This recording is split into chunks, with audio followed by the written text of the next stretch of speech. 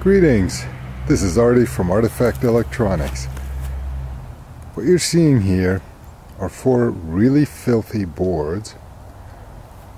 These belong into a Nintendo VS arcade cabinet, and they're essentially dual Nintendo NES electronics, with some mods of course, to make them work in an arcade cabinet. But I picked up this lot and let's give it a try, see if we can bring them back to life. Why are they sitting in the snow? They're being punished because they're so filthy, and these are going to go straight into the bathtub, get scrubbed down and dried before we can even attempt to have a look at them. Some of them have really old leaky batteries in them. There are parts missing on them. So I'm going to be on the lookout for some more parts, but let's see if we can get those going again. Well, they all got a bath. They weren't too happy about it, but judging by the color of the bath water, they really needed it. Now the process was very simple.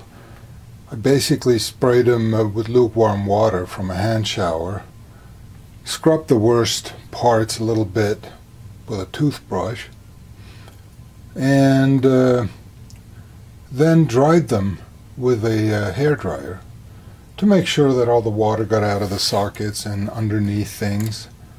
And once I was happy with them being mostly dry, I left them on top of a heater register or several heater registers overnight, which probably got rid of any other remaining moisture in them.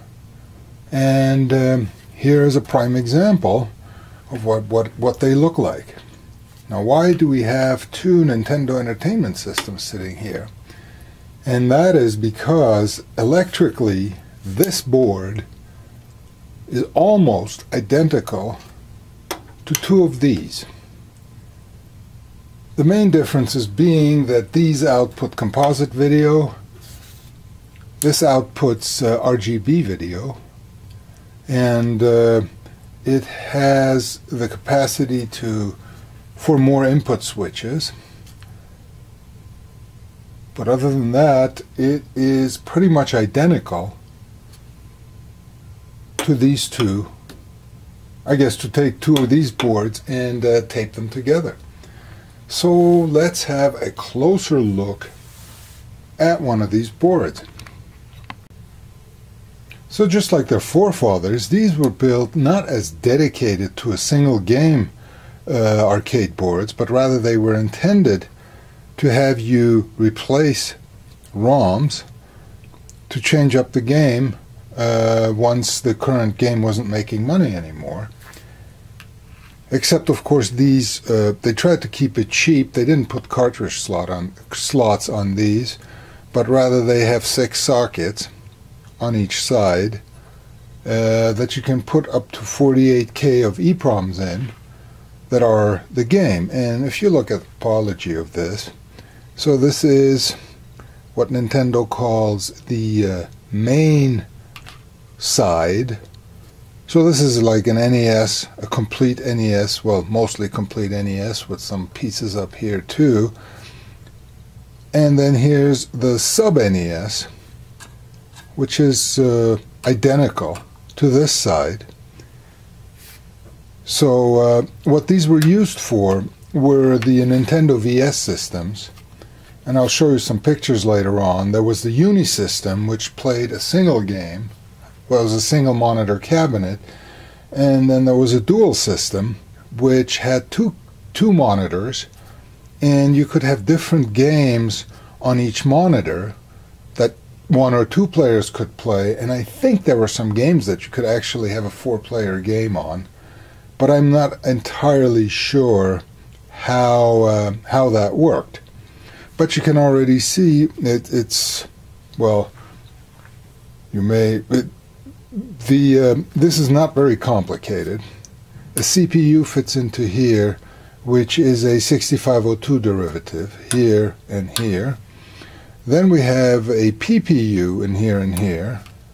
And what is a PPU? It's a picture processing unit, a very, very early version of a GPU. The Nintendo 8-bit was character-based, so you downloaded a bunch of character definitions to it, and then made up your screen of 8x8 characters that you were free to define. So far, so good. We can see there's memory on both sides. I mean, the layout is identical. It's got a battery holder because some games actually saved high scores to be true to the arcade. It's got more switch inputs because there were more controls. Keep in mind that you had a joystick and 2 buttons for up to 4 players, and 4 start buttons on each side for each side of the game. So the number of buttons was greater than in an NES, and that's implemented in here. And the switches are really simple. They're simply grounding switches. They're read into a shift they are read into a parallel to serial chip, and then the bits are shifted out one by one, and the CPUs can read the state of the switches at any time. It's got adjustments for the RGB output here. You can adjust the colors separately for each side because there are 2 separate monitors. Now in a Unisystem, only one side, the main side, was used, and the other side wasn't used, but it was a wonderful move, economical move on Nintendo's side, because they only had to make one CPU board. They made 5 revisions of this board, but they were all downward compatible, so they only had to make this particular CPU board, and it fit into a variety of arcade games. And when you wanted to change games, you bought a new set of ROMs from Nintendo and put them in here, and voila, you had a new game. Now, it wasn't as simple as that, because even in those days, mid-80s, piracy was rampant. So the way Nintendo did their copy protection was they had a number of different PPUs, which had different, which displayed colors in a different fashion. A lot of games will run with the incorrect PPU, but the colors will be all off, making the game near impossible to play. And certain games actually wouldn't run if the PPU wasn't of the correct revision. And other than that, there really isn't a whole lot else. There was one more static RAM over here that was basically that both CPUs could talk to, and that's how they did intercommunication between the main and the subsection. But other than that, that's pretty much it. So what we should do is, now the boards are clean, but we don't know how well they run. So we're going to have to come up with a way to test these, to bench test these. Next, I had to procure some parts to be able to test this thing on the bench. First part was easy. Switching power supply, because it uses 5 and 12 volts. It also uses 24 volts, but that's for a mechanical coin counter or game counter, and I'm not really interested in that. I'm not going to put a lot of effort into providing those 24 volts, but if I ever get to a point where I need them, probably just get a small switcher that outputs 24 volts and hook it to the proper pin on the edge connectors, and then that way we can have a coin counter. But for now, I'm not going to worry about that. Next, we needed a way to connect everything together, and this mess you're looking at is a rebuilt harness. I I got hold of a harness, but it was hacked up pretty badly. And it did take a fair amount of time to make it whole again, to add all the wires that were crossed and then cut off, and it was pretty bad. Well, the edge connectors were good, but I had to add a bunch of wires to it, and I think this harness originally came from a Unisystem, which was only wired for one of the NESs on here. So essentially, first I had to clean up that part, which was hacked, and then second of all, add all of the wires for the subsystem, because this is going to feed two monitors, and it is going to read from two separate control panels. There was no point in showing that on video because it was just a labor of love, let's call it. It took an inordinately long time to do this, but well, it ohms out right, so I think we're in good shape there.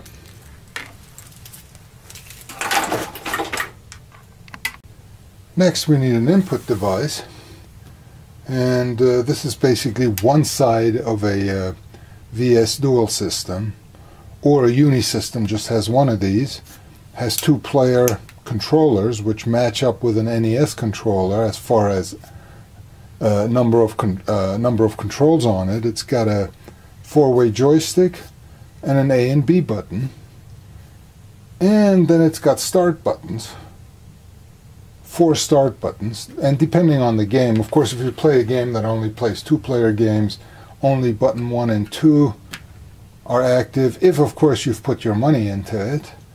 And then if you have a game that'll let you play 4 players at once, or 3, that's what the other buttons are for. And then of course you need a second one of these for the other side, for the second set of monitors. And last but not least, we need a way to display it all.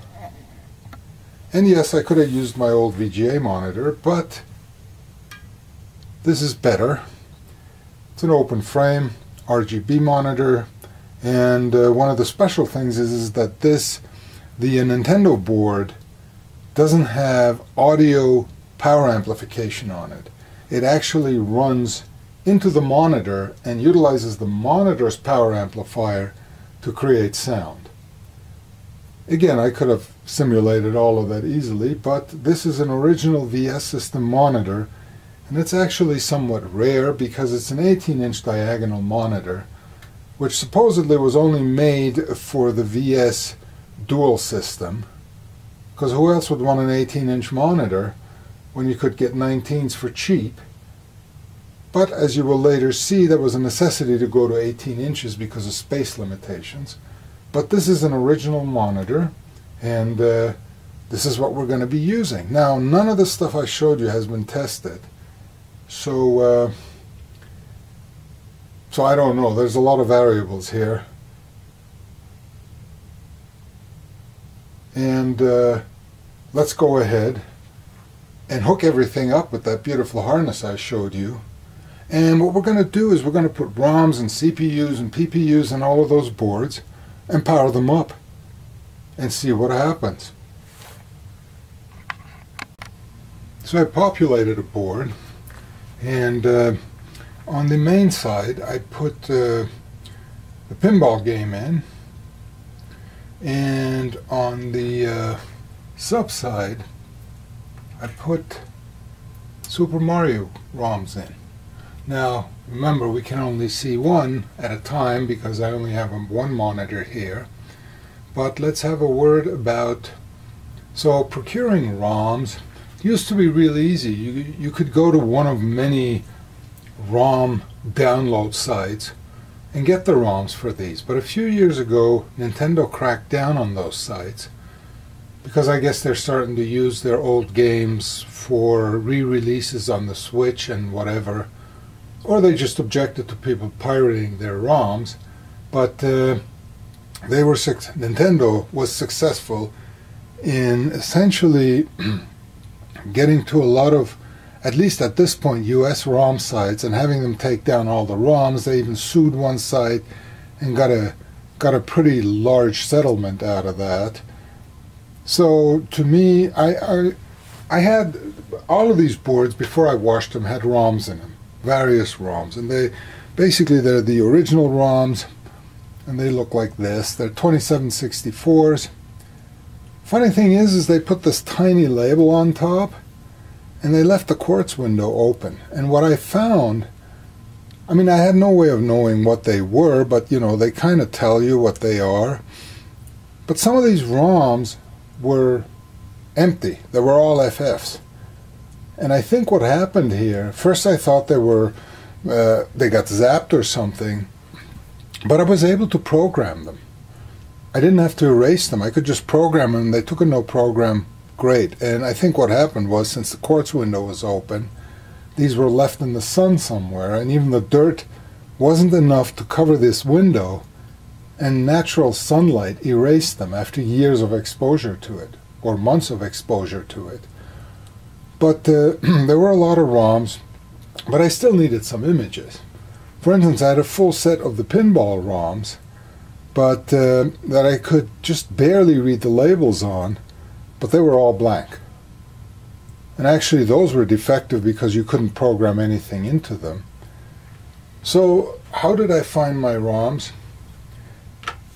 So I have a bunch of old PCs sitting around, and one of my older PCs had an installation of MAME, the Multiple Arcade Machine Emulator. And those usually came with a large set of ROMs, because MAME uses the original ROMs mostly, emulates them, and lets you play them on a PC. And the version of MAME I had some of these ROM images on them.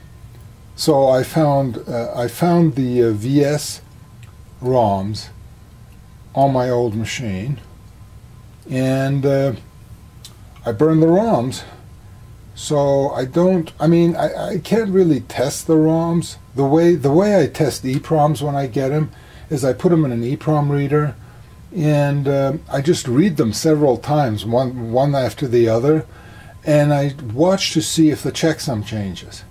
Because on a defective ROM, I mean, either it'll be blank, which the checksum will show you very quickly, or as you read the ROM several times, the checksum will change, meaning it returns different data, and that means the ROMs are bad, regardless of what was or is on there.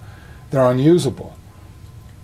But with these ROMs, which were original, and one of the boards, of course I removed them before washing, they all passed the EPROM read several times test. These are the Super Mario ROMs. And these ROMs came out of an old archive of MAME I had. So we're ready to test this board. Everything is in place. One other note: when you get chips, I mean, here's a PPU with the heatsink on it. This PPU, you may notice, didn't have a heatsink on it, but when you stack these boards, guess what rips off first? Yeah, the heatsink. So I'm going to have to get some heatsinks for this. Nobody has reproduced these. So basically, this is it. Whatever you have to be very careful with. I did check voltages on power pins on all the sockets before putting anything in there. But what I also did was notice that this is in a socket. It's in a 40-pin machine socket. And the reason I do that is I don't nearly have enough PPUs to keep all four boards populated, if they work, of course, and then just simply switch them back and forth in whatever way I use them. But I have to mix and match PPUs all the time whenever I put new games on them. And to minimize the risk of breaking any of the pins off, this really, really helps. Because if you're going to bend pins or damage anything, usually the brunt of the damage will be taken by the socket, and it's simply a matter of replacing the socket and not damaging the original chip. Alright, enough talk. Let's have a look-see at the monitor. Flickers very nicely. And, excuse me, I'm going to have to turn on the power.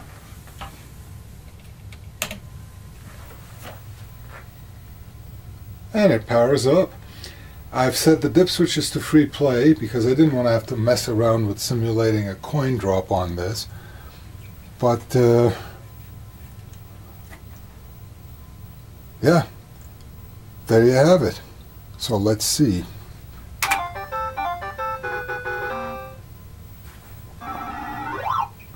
So yes, as you can hear, I've hooked up a speaker to it. Just a speaker that... Oops. No problem though, it didn't magnetize the mask. And one very nice thing this has is it actually has a degauss switch. Where is it? Right in front.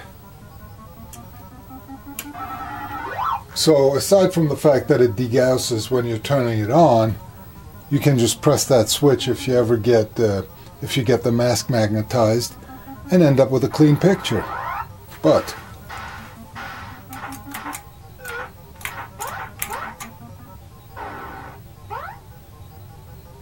we can see the controller works. This only uses the A and B buttons. But both, well, I can't do that. Both A and B buttons work.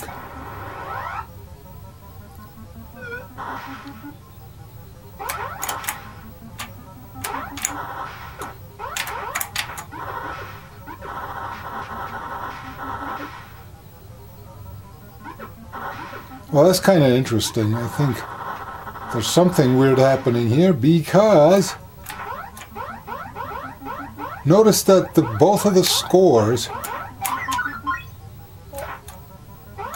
that's really weird, both of the scores are getting updated. That may be a config thing though. So there you go. So the main side works. Now what I need to do is do a switcheroo on the harness, hook up the sub side, and see if that works too. Okay, now I moved reconnected the harness to have the sub side connected to both the monitor and the controller. And this is supposed to be Super Mario. So, excuse me again.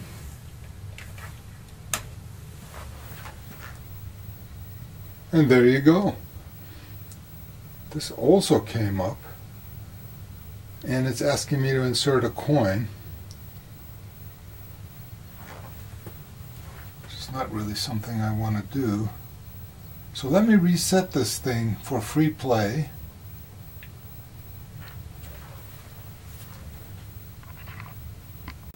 So I set up the dip switches for free play. The problem is, any of these games you put into free play, it doesn't go into the attract loop anymore. It just comes up with this dry screen, so you don't have to insert coins, but alright.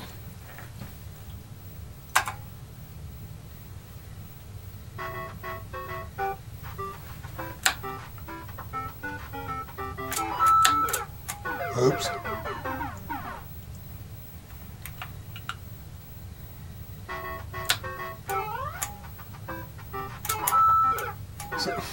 Did it again. So supposedly this version is quite similar to the home version, except that it's harder. Which kind of makes sense for an arcade. They don't want you to spend your whole day hogging the machine with 25 cents.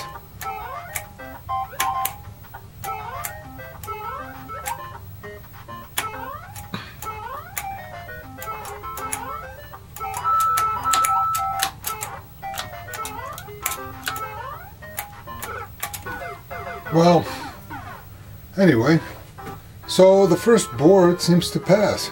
Nothing wrong with it. And so we're gonna do quick tests on the other three boards and see if at least we can get into some repair territory here. Here's board number 2, and on the sub side I have Ice Climber. I actually had 2 sets of Ice Climber ROMs, but I was able to make a good set out of the 2 sets I had, and then I reburned them because those chips were in really bad shape. But as luck would have it, I did get a good set out of reading the 2 original sets, but I didn't even want to plug them in because they were, somebody had gone over them with an angle grinder or something. So that's where these came from, and this one's Excitebike, which also came out of my MAME archive. So we are running the sub side right now because that's what the harness was hooked up to, and here we go.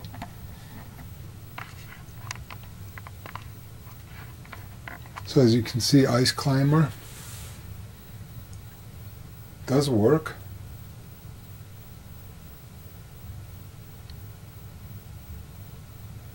Looks like an okay game. But yeah, so that one works. And next we got to do the switch on the harness again to test Excitebike.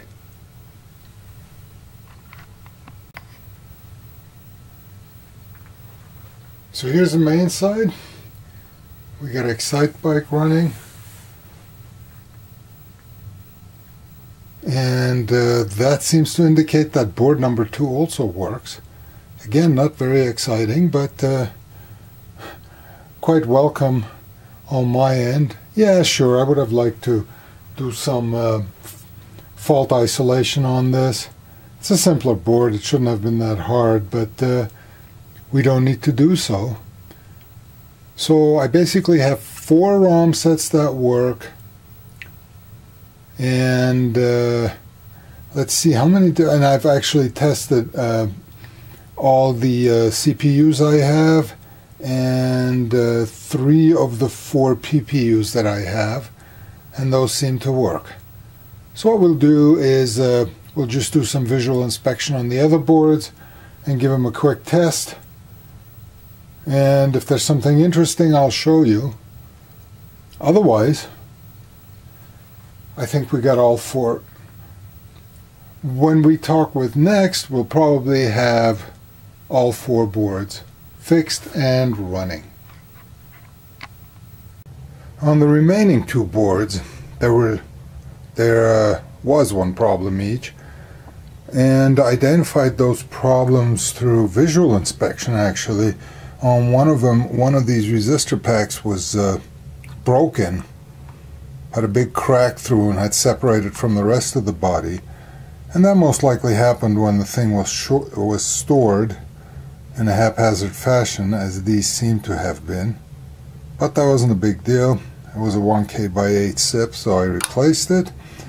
What that would have caused is some of the buttons wouldn't have worked properly because it's using those as pull-ups for the buttons.